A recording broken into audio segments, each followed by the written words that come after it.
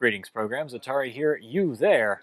And this is the infamous Sony PlayStation Classic. And today, we're actually going to take a peek and see what exactly makes this thing tick. This channel is made possible in part by Morning Fame, smarter analytics to simplify YouTube growth. Use the link on your screen right now to get your first month free.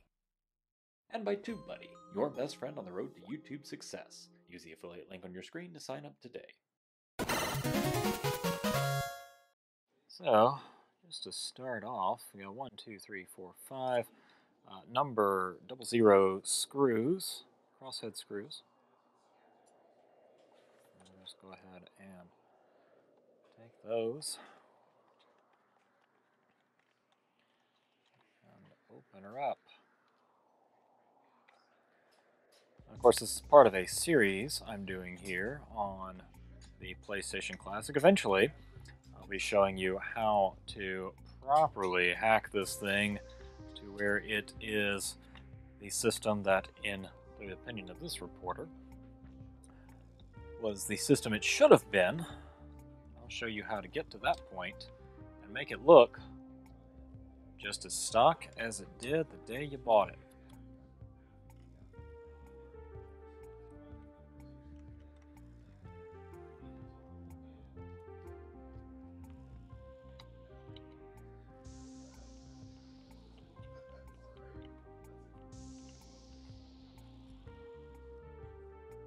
This is the Sony PlayStation Classic model number SCPH1000R. So take a look here. We've got some foil underneath there. These vents. Got a couple of vent holes here. Whether or not they function is a whole different story. But go ahead and take the bottom off. And there you go. Looks like it's just all just cosmetic there, but this actually is through, so that's actually a little bit of a vent system. Now, of course, this is ABS plastic here. Let's see if we can zoom in a little bit. There's some detail there. You see ABS plastic, and manufacturer's marking 18.9.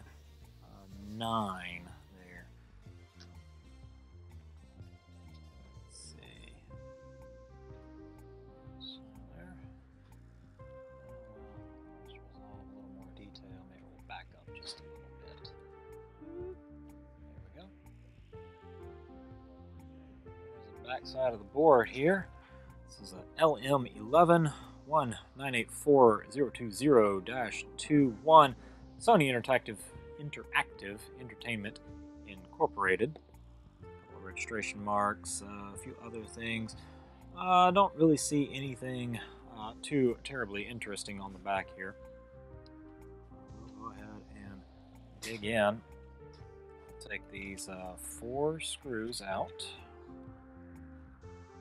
4 screws here.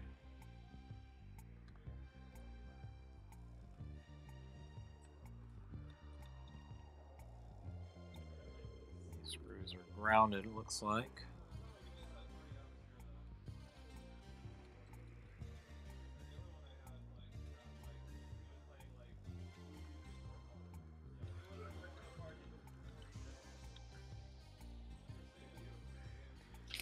All right. Take this guy out, and we've got a big old RF shield heatsink thing here. Let's see, the interior of the top, another 18.9 marking. These are just the switches here for open, reset, and disk change. Looks like the vents on the side actually do go through. So there's that. It's not completely shut off by the bottom clamshell. So there is some ventilation here, but not a whole heck of a lot. But not like it really needs it. It's not gonna get that hot, I would imagine. So let's take a peek up under this heatsink here. Heatsink, RF shield, wherever you are. Held on with a little bit of thermal paste or something. There it goes. it's a it's just a little thermal pad there. Just carefully take that off.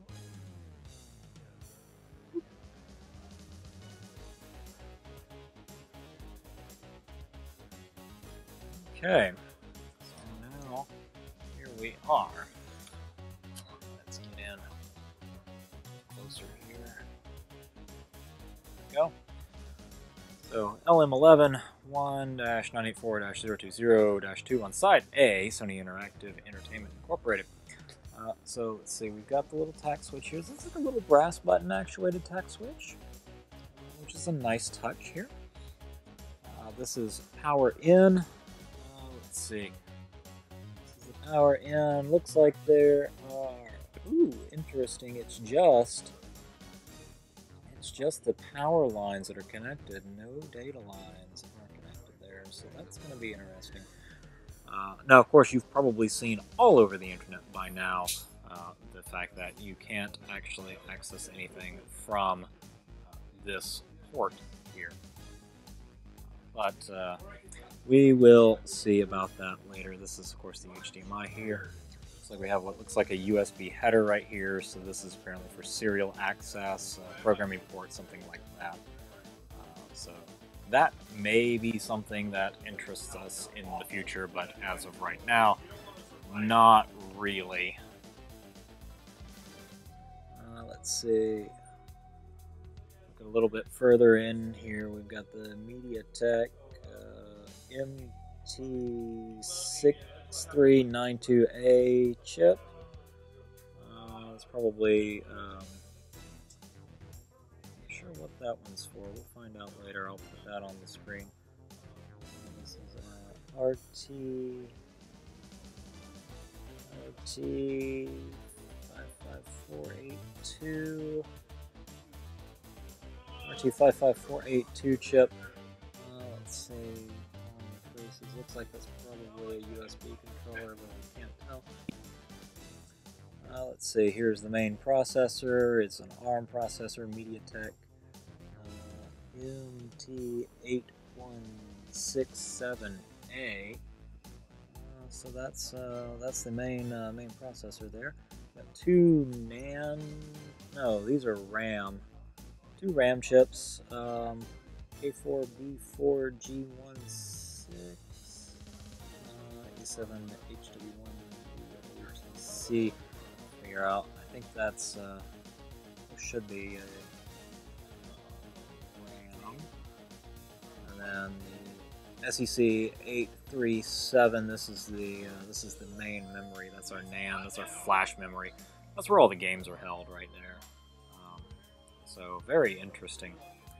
That at least for me, it's interesting from a historical standpoint of having grown up with the discs, and each of those being 750-ish megabytes, and you've got 20 of them just jam-packed on the little chip right there.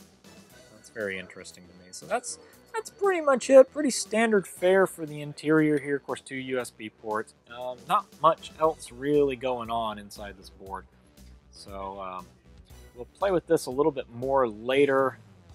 Once the hacking becomes more viable, we'll be looking at this, doing a couple of different things with it, turning it into an interesting little system that we would all be proud of. So proud, such as the nice NES classics that we know and love.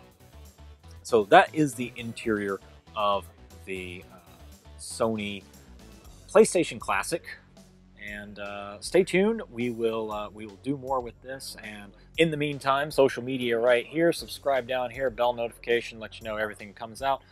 Up here is the rest of the playlist here, or it's a video that YouTube thinks you'll enjoy, and of course down here is a newsletter. Sign up for that and get updates on everything that goes on here around the shop.